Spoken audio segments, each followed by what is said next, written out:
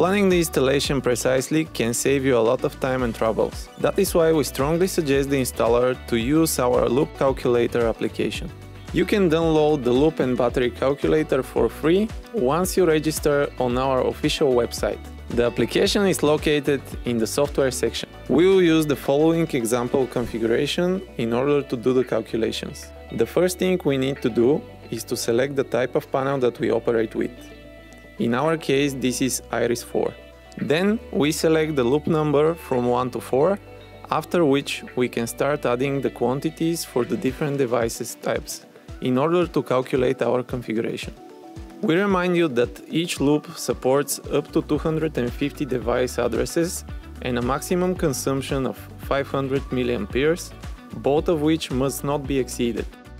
After we are ready with the configuration, we can calculate the loop length based on the cross-section of the cable that we intend to use. The application will indicate the maximum cable length for both loop type of the connection and also a line connection.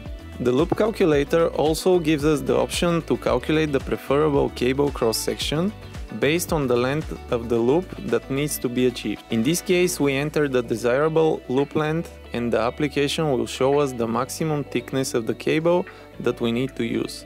We can also use the application to calculate the backup battery of the panel based on the system configuration. As you can see, in our case, we will need a maximum of 13 Ah battery in order to back up the panel for 24 hours in standby.